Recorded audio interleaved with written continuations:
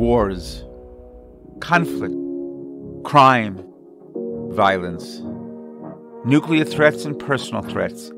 It sometimes seems like these are the only things which surround us.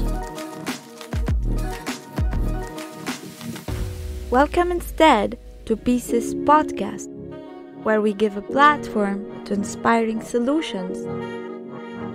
We are raising the voices of those who are researching, teaching, singing, and working for peace.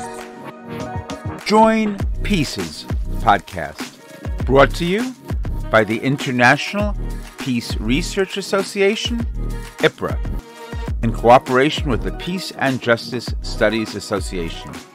Pieces Podcast, sharing effective lessons and today's voices speaking out for peace. We are excited because in April of 2023, the Latin American Council on Peace Research, the main regional association of International Peace Research Association in Central and South America and so-called Latin America, held its biannual conference, and as it has for many, many years, it held before that conference a very important youth camp and youth congress. So for us, all of us, I think, in IPRA, looking at the next generation and looking at some of the visions, hopes, dreams, challenges, problems on an individual level, on an institutional level, on a country level, and just in general, their own visions and thoughts is what we want to hear. So there's no wrong answers. There's only sort of being too shy to not go forward, to struggle to make the most intense and effective social changes we can. Essentially, though we're in Chile, we've had a huge number of activists at the conference and at the youth camp from Colombia and from Honduras. So we have 5 young people with us from those 2 countries. Let's start by having them just introduce themselves by name and by where they're from, more or less, in terms of country, city, institution, whatever they want to say. And then we'll start the conversation. Welcome, my comrades, my friends. Thank you.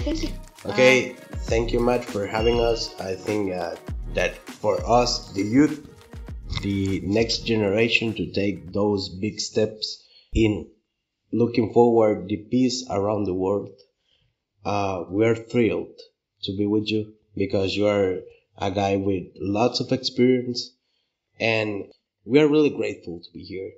I think we all had a really good time at the Congress. And yeah, okay, I forgot to say my name. My name is Noé. I'm from Honduras, from the National Autonomous University of Honduras. And it's Institute for Peace Research called YouthBus.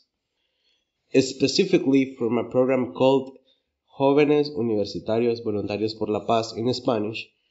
And yes, we are essentially looking for deconstruction and find new logics to achieve that peace that we know it is almost impossible, but the importance is the path we are going through. So I have my partner here. I'm Yarely. I'm from Honduras. I want to change or share my energy or the happiness, because in Honduras, I'm joined of the program of Volunteer of Peace, and I changed my life because I love the peace. I love the change. I want to share to other youngers or people this experience because the peace, it's difficult, it's a way too difficult, but the process is important because if you share with people, with my partners here, it's possible. It's possible to share this patience, this love, this energy. I will do my best try, alright, to speak in English, but if I can't, I have my translator. Yeah. So my name is Santiago. I'm from Colombia. I'm from Bogota. I'm a historian from a University of Externado of Colombia.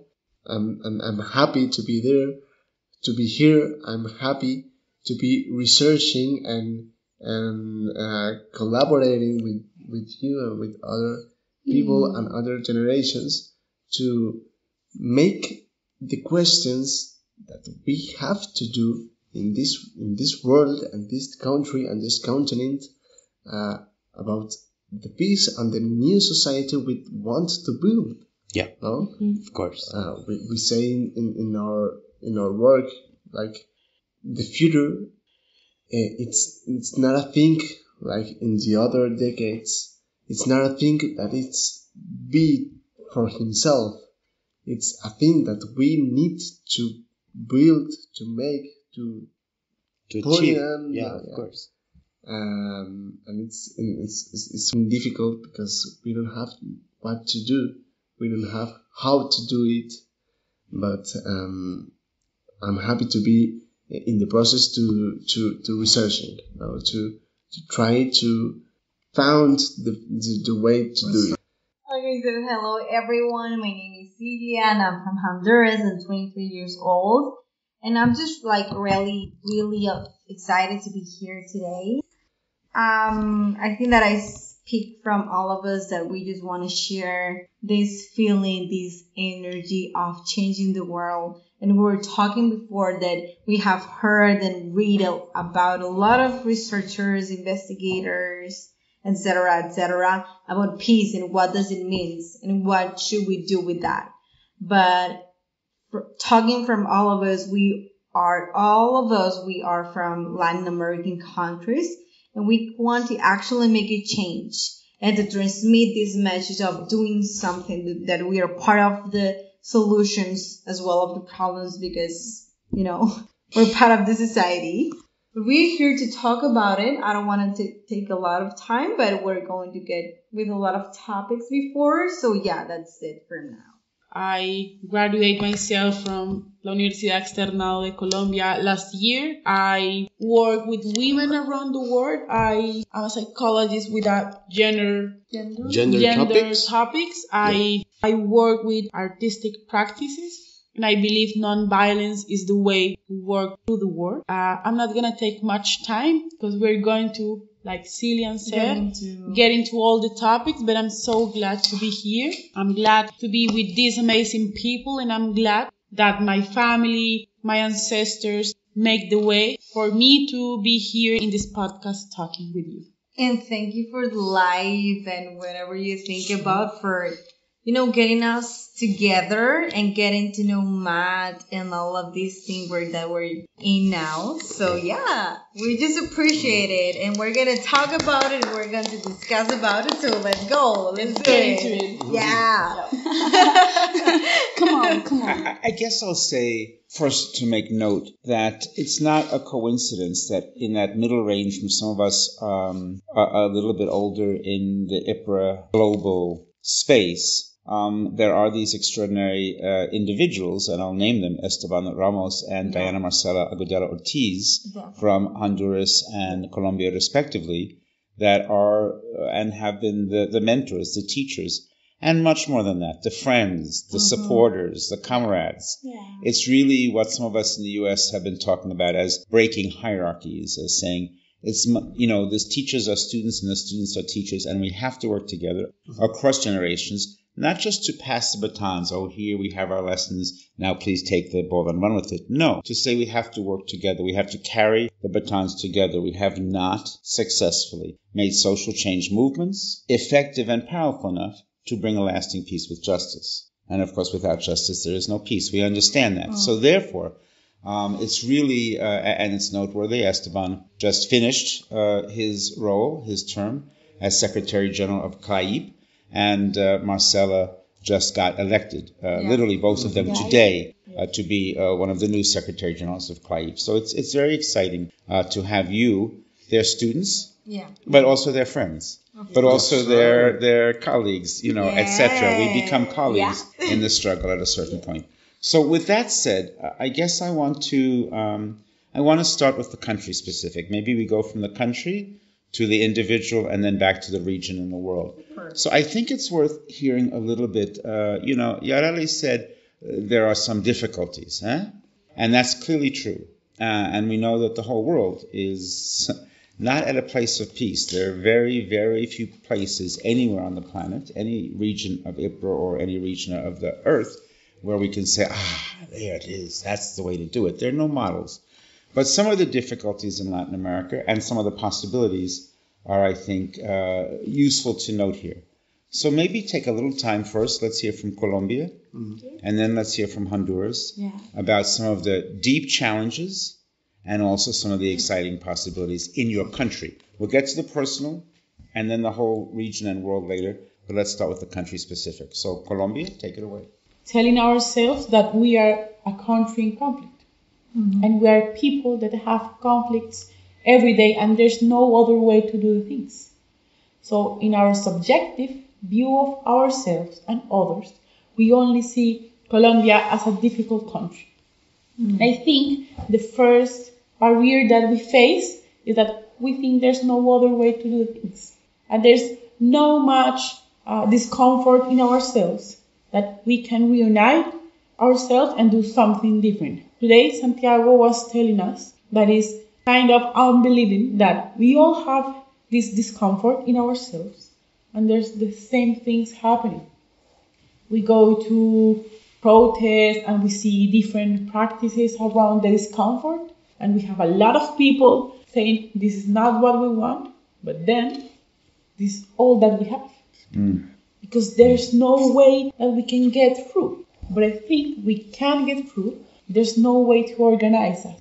Because we believe there's no other way to believe that Colombia is a better place to live. So we just said, we have the right that is really bad, but we also have corruption, we have robbery, we have dishonesty, we have in ourselves anger, sadness, we have discomfort, we hate each other, and there's no way for us to build a new Colombia if we're not able to think a new Colombia for ours, but also if we're not able to build a new life in our individual perspective. So I think that's the first way. And the other one, I'm going to take a little bit, we are using the same mechanisms as they used to.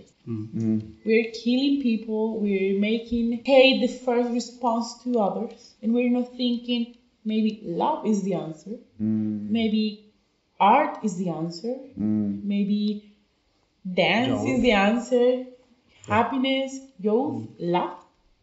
We're just saying, if we're having this problem, we have to attack it from hate, from anger, from sadness. And those are valid emotions, because we don't talk about valid or invalid, just comfort or discomfort. But we're talking like there's only this way, and there's no other way we can make it to us to be different.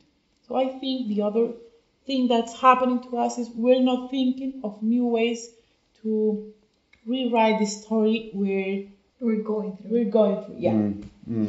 You know, let me say this. We do hear on the one hand, okay, Colombia has like the highest rates of murder of human rights defenders and peace workers in the world, in the last 6 months, more than in the Ukraine.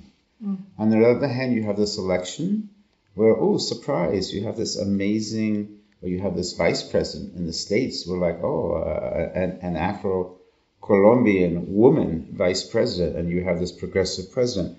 So, and then of course you have this history of armed struggle, but then you have also this history of people laying down their arms. So talk about those complexities. What is it that's so confusing about Colombia today to the world and to you? I think it's difficult to change the long-term structures. Okay, les voy a contar una historia, necesito que me ayudes.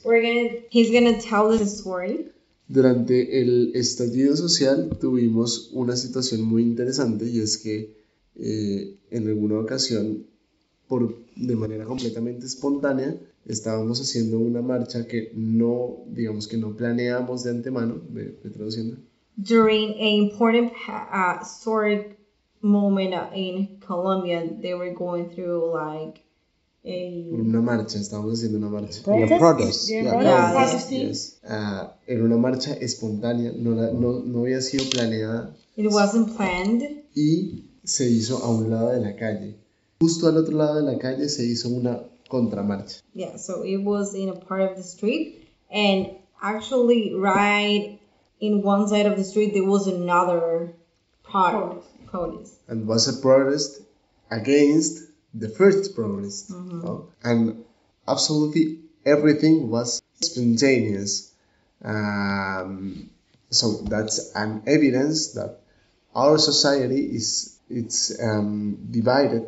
It's not dividida. Yeah, it's divided. It's divided because like a lot of people in the Colombian still thinking in the things that the older generations thinks. They still conserve the mental structures that they have in the past. Now in the streets we are looking for a revolution in absolutely everything, every sense. It's a problem of generation, and if the generations are sharing the world and the city and the country, there will be a conflict. I would like to say something about your question. In order, like according to Santiago, the big thing that happens in Colombia is that yes, we have Petro as a president, Francia Marquez as this powerful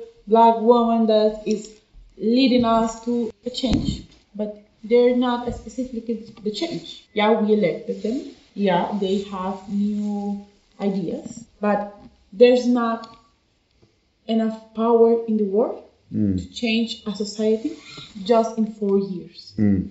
They maybe have all the ideas, all the power, all the emotion, but it's also a responsibility for us, the Colombian people, to change the world that we want to have. And today they are in the small life. Yeah. We need to do it in the small life, in the quotidian life.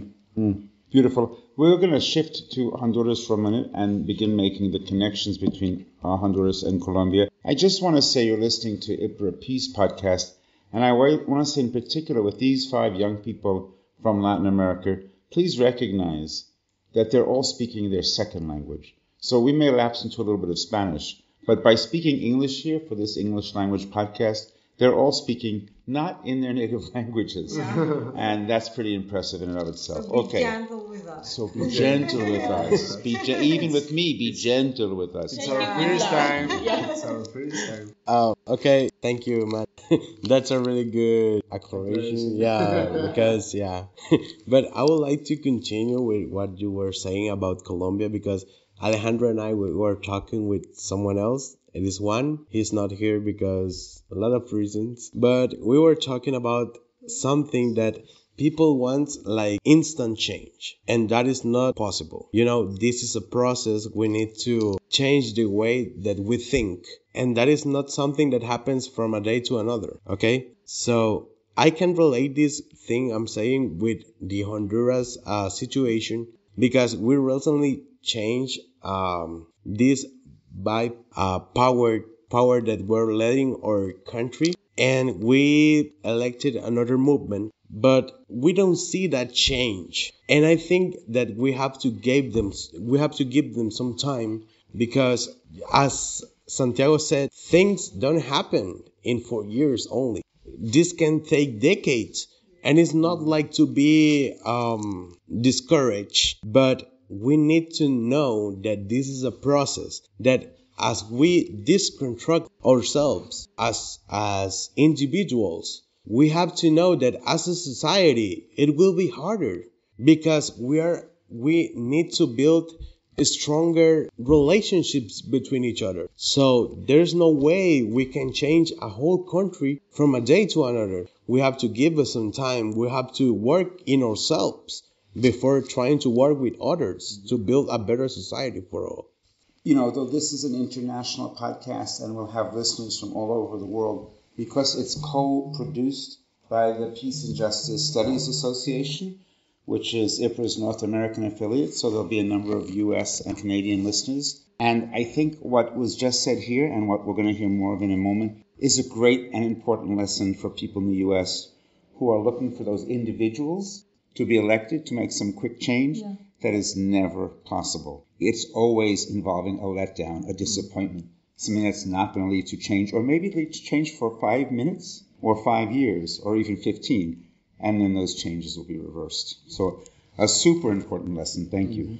Well, I want to share my experience in this program because the balance is present in this actually past in, ¿cómo puedo decir? No mucho.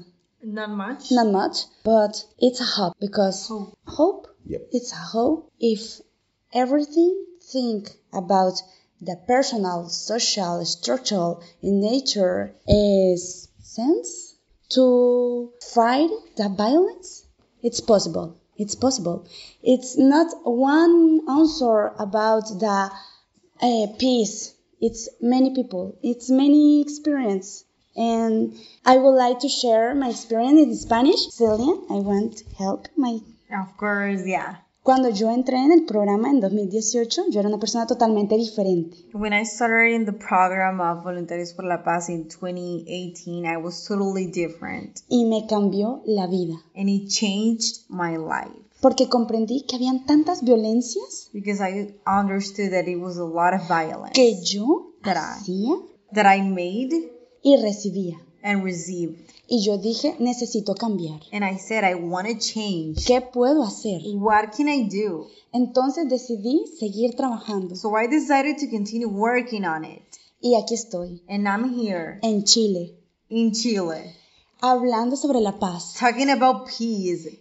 Convenciendo y persuadiendo a otros. Convincing and persuading others. Y contagiando de mi energía. And giving others my energy. Y alegría a los demás. And happiness to others. Porque la alegría es una revolución. Because happiness is a revolution. Es el momento de cambiar. It's the moment of changing. Y yo los invito a que sigamos en esto. And I'm inviting you to continue doing this. Solamente. Just that.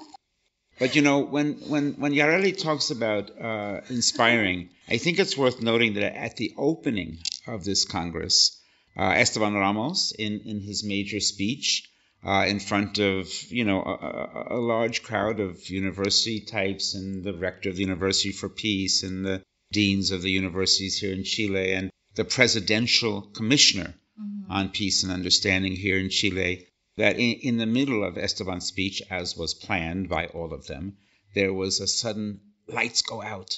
Yeah. And then all of a sudden, from in the middle of the crowd, people would get up and there'd be a little glow from a cell phone on their faces where they would give different interventions about parts of the world and struggle to deepen, to inspire, but also to challenge and deepen the way we conceptualize what peace research and peace studies are. And of course, Yarely was the first of those shining lights, which is, I believe, what your name means. In terms of making an intervention for all of CLAIP and all of peace studies. So inspiring indeed, mic drop. It's hard to follow Yarely because she's amazing, totally amazing.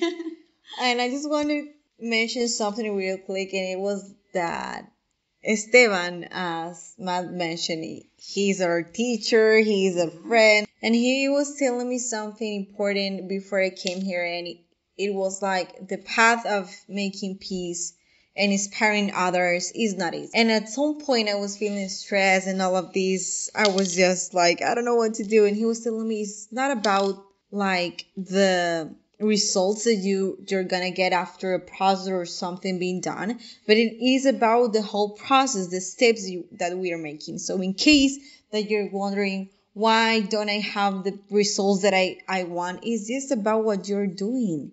It's not the result, because we're young people. Sometimes people take us down or they don't take into consideration our thoughts or anything. But that's why we're here, to open new spaces, to helping others and to believe that actually what we're doing matters. No matter of our age, no matter of our titles or anything, we are peacemakers. We are the ones that are going to make a new world, and we have to believe in that. And it was an honor to represent or to make the performance that Matt was talking about. And that is something that absolutely makes us believe in this, and it is about the past. We learned something in these last days. And it is a phrase, it is a name in a Colombian language, I don't know, and it is Ubuntu. And Ubuntu means I am because you are. And that's something that beautiful because it means that we are all connected, no matter if we are from Latin American, North American, Europe, Asia, Africa. All of us, we want the same thing, and it is to make a change. It doesn't matter if it is just like a tiny little bit of peace, but it actually matters, and that's why we're here. Maybe this podcast doesn't give us enough time to talk about it, but we hope Matt is back and everyone. So yeah, we just want to share about it and to tell you that it is possible to make a new world, or at least in the spaces that we are, to make a change, even if it's on one person or not even the whole person, but a thought that a person has. That day in the performance, our teacher Marcela, that also was my mentor, and I'm really grateful for her and Esteban, said something that really stuck to me because of hard times. We are the power, we are the force, we are the love of the people that came before us. We, in that day, in that performance, we were the sadness, the anger, the force of those people we were representing. And we were carrying them. As a woman, I was carrying those mothers in my belly. And I feel the force of them in my ovaries. And I was like, I'm capable of creating life, but I'm also capable of defending it. And I think that's the most powerful thing. And from then and like now, I'm capable of everything because I can create life. We can create life, but also we can create possibilities. That's the reason we're here in Chile talking. And that's the reason we connect with all these different young people, and we love them and we hug them really intense, because we are creating new ways of engaging with others. We are creating new ways of loving other people, connecting, creating knowledge, and I think that's the most powerful thing of this experience. I just wanted to mention something real quick because Matt was asking us about Honduran, and we talk about other things because they are connected. But I just wanted to mention that in my experience, and I think that I talk, and I'm including in Yarely in this, and this is it that sometimes we normalize some things. And Esteban was telling us that for him, people from Chile and other countries, they're more like spontaneous or open with certain topics. And that is part of what this Congress in concrete is giving us and is letting us. And is that we were like encapsulated or centralized in some beliefs. And this actually shows on make us realize and open our eyes, because I was telling the first day, like, I'm impressed because I haven't seen this in Honduras, and I was like, that's totally a lie and things like that. And now I'm like, you know what, guys? You were right. It was actually true. So being part of this and comparing and sharing these experiences as making us open our eyes more, because in Honduras there are a lot of things that we have normalized. And it's not that it's bad, but it's not totally okay. It's not normal. It shouldn't be. And that is part of one of the projects that we have that maybe we can talk about next time, because we're taking a lot of time. I'm sorry. But yeah, I'm just letting you with this information in case you want to ask us later. Look, it's worth saying a few quick things here, national to the personal to the regional, international, and you're already doing it. Yeah. Like you've completely done it already. So talking about some of these personal political connections, and also, frankly, talking about Ubuntu, which is, of course, a phrase that was popularized in South Africa by the Xhosa and Zulu peoples, especially by Archbishop Desmond Tutu, who was a friend of IPRA's. And so the fact of of these connections becomes clear. And as we go on in this conversation, and the other thing I guess I wanted to say is, for anyone who doesn't know, and hopefully most people who follow IPRA do already know this, but for anyone who doesn't, the Latin American Regional Association of IPRA, CLAIP, has really worked since the very beginning of the COVID pandemic to proclaim the idea that we can never go back to life as normal, and that we have to create a new normalcy. And so that idea, which became a campaign, which helped grow throughout Latin America and the world, and which also helped get CLAIP to grow, was in this last week institutionalized in some ways in the publication of an extraordinary new book, which those of you who are IPRA members will hear about and find out about, because it's going to make a splash. But I guess I'm going to frame this next series of conversations, and I know several of you want to say some things, and it's okay, we're going to go. This whole personal, political, individual, etc. In a lot of the world, especially in a lot of the global north, these things become divisive or have become divisive, especially in terms of identity politics. Now, you've spoken about identity, you've spoken about gender, you've spoken about individual choices. We haven't spoken about, but in the context of the camp, there were some Afro-Colombian youth. They were not just of African descent, but they were some of the youngest people in the camp. And then we also haven't spoken about LGBTQ issues. But these are issues that are with us, that are with you, that are present, but have not seemed to be divisive.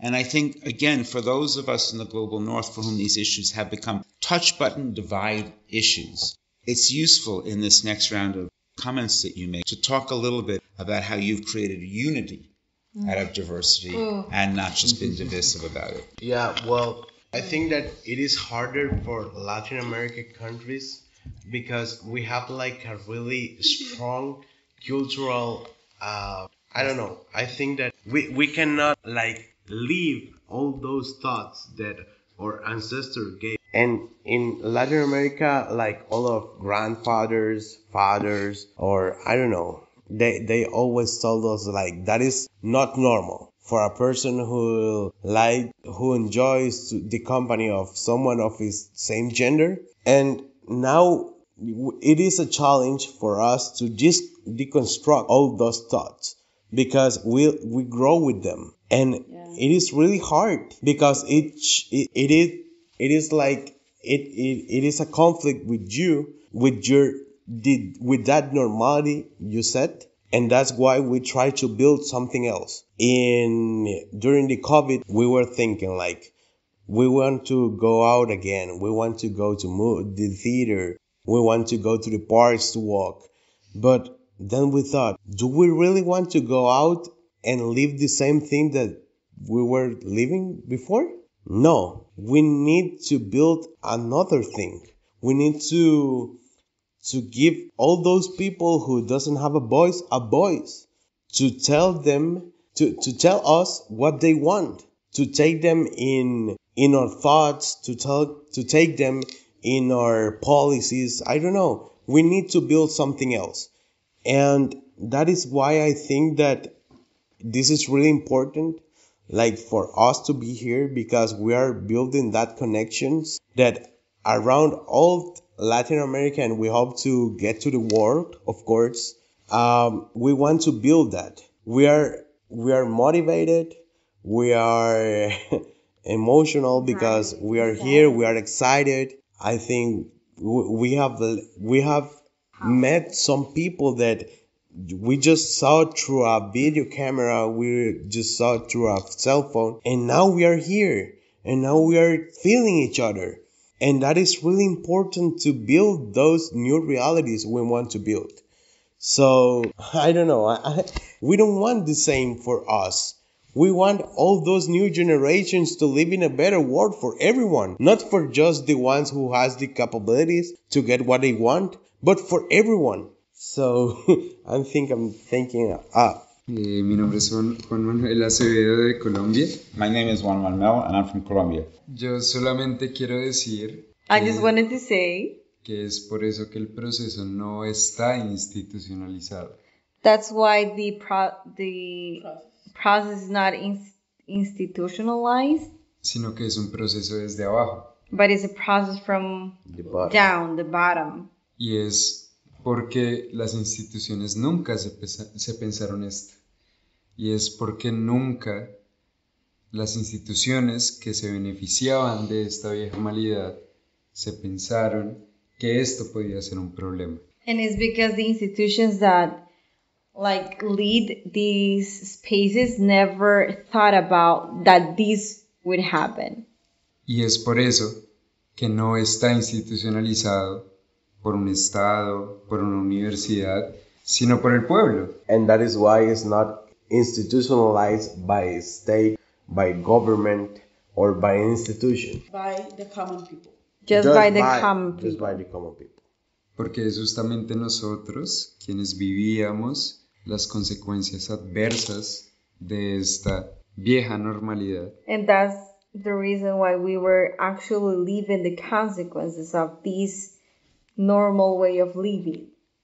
Y los que pensamos entonces que era necesario, en términos políticos y en términos ideológicos, construir una normalidad diferente. And that's why the ones that were thinking about this is not normal in political and other ways, that this should be different. Era desde abajo donde reclamábamos tener voz. And it's from the bottom that we claim to have a voice. Y una voz desde el español.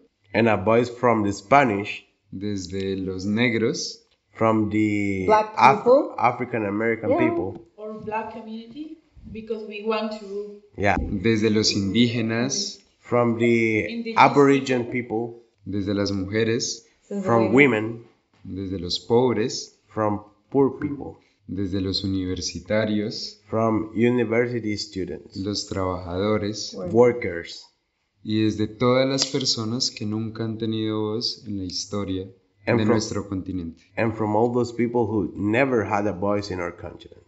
Y por eso una nueva normalidad no está institucionalizada. And that's why a new normalcy is not institutionalized. Es un movimiento empírico, empático, que busca también la raíz de los problemas y busca su solución desde la diversidad. It's an empathic and empiric way of knowledge, and that's why we are looking for the ways to come through this kind of paths and change those paths we're in. Y combate el imperialismo. We're combating and it fights the imperialism.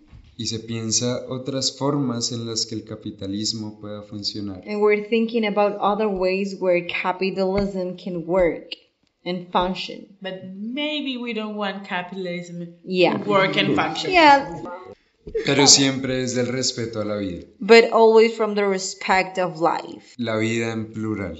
Life in plural. In this Congress, I can learn about many people and the stories. And I went to keep in my heart all the stories because I think the force, the passion, the love can give my energy to keep in this way for peace. In this Congress, I learned about different countries and different peoples, but the same things, the same passion. It's peace. And these youngers, in the many people, we can. Yes, we can. Yeah. We can keep. Yeah. And I can give my happiness and energy to share my words, my phrases. And I want to many people of everything. Whatever part of the world. Every word of the world. When they hear me, the passion of the peace, keep in your heart. Yeah. I just want to say something really little but very important. I'm part of the LGBTQ plus community, and we're not talking about us that much. I went to CLAIP and I don't see even a little tiny bit of us. And we're here, we're present, we want rights, but we're not getting those rights in the same way. We're not even on the conversation because, yeah, you talk about us, but that's because you know you have to talk about us. But in our daily basis, we're like, invisible people, because maybe people say we have to normalize us, but we are not being normalized by everyone. We're just being put it under the carpet. We have LGBTQ plus community, but let's put it under the rug because we don't want to talk about us. And I think peace need to talk about those things that are under the rug, because we have to remove it and we have to talk about us, our experiences. Me as a psychologist that is also a lesbian, I have to think maybe a lot of our hearts have this kind of suffering that comes from a way of thinking that likes to ignore us and that has this kind of resentment because we don't want the same lives as everyone wants, and because we don't want the same things as everyone else. So I think a lot of our suffers comes from places, not just LGBTQ plus community, come from different places that we don't talk about enough. So I think it's a great exercise from us, for the people that is listen to us, the ones that are editing this podcast, to think about from the root that our hurts come from. So we have to go deeper than we think, farther than we can do it. So we know where those hurts came from, and when we found them, we will know how to solve them. But we have to solve them with others. So we have to talk more about the root of our problems and the root from our suffering. Yeah. I just want to mention something real quick, and it's about an experience that we recently had when we were coming here. As we mentioned before, Noe, Yarely, and I from Honduras. And it was interesting that we were coming on a taxi from the airport to our hostel. And I was joking with the guy that was driving with the driver, and he was telling that no, people here in Chile are crazy. They're lesbians and gays. And I was like, I am a man. I believe it's myself as a man. Obviously, I'm not, but he was like, "What did she just said?" and obviously, it was joking, and I told him. But it's interesting that not only in our country, Honduras, but also here in Chile, these kind of comments are happening. And as Alejandra said, this is not mentioned when we're in this kind of space, and that is why I really appreciate this question coming from Matt, because we absolutely need to talk about it, because we should not normalize these stereotypes that just hurts our society and the way of people is the younger people is growing and thinking about society and all these stigmas that are happening. So we're here to make a change, and maybe it's not gonna happen in 2 months, 5 years, 10 years, but we're here to fight it. Maybe when we're older, maybe when we're 60, we're gonna make a change, but that's why we're here, to make this and to give you guys some hope and love and strength from what we're getting from each other right now. Voy a pedir traducción otra vez. Okay. Creo que lo más importante es ver que entendemos que el proceso y los resultados del proceso no los vamos a ver. I think that the most important thing is that we are not going to see all those results that we want. Porque la paz no es dar un abrazo, o no es poner un cartel, o la paz no es escribir un libro. Yes, because peace is not to post something, to hug someone. Es ir desde nosotros, desde las transformaciones de nosotros al resto del mundo. It is going from us, from our own construction. Transforming ourselves. Yeah, to transform the world. Es pensar cambios estructurales y profundos. It is thinking about structural change and deep changes. Desde la empatía. From empathy. El altruismo. Altruism. La solidaridad. Solidarity. Y el amor. And love. Pero siendo conscientes que quizás no lo veamos. But being conscious that we might not see it. Y que quizás lleguemos a morir sin verlos. And maybe we could die without seeing it. Pero lo importante es ver. But the important thing is to see. The important thing to see is que de pronto en 200 o 300 años nos recuerden por esa semilla que sembramos. That maybe in 200 or 300 years they're going to remember us for that seed that we planted. I totally agree. I mean, as we said before, changes will not happen from a day to another. We have to be patient. We have to build. We have to still going through this path without seeing anything change. But if we change, that matters. That is what we are looking for. We are looking for us to change, to then we can build a community. We can build something, a network to grow with people. And that is what will lead us to the change in the world. Fantastic. I think we're at the stage now where what you represent are communities of resistance and struggle. And it's not one youth or two, Colombia, Honduras, it's many. And it's many that are powerful because of the ways in which you're connecting to each other and to others. So on that note, the International Peace Research Association wants to thank you for all that you're teaching us, these older professors who have a lot to learn from all of you. So, good night or good morning, whenever you're listening to this podcast. Thank you, Mom, for inviting us. We appreciate it. Thank you very much. Thank you for tuning in. We will drop an episode every third Monday of the month, so follow us to stay informed. See you next time.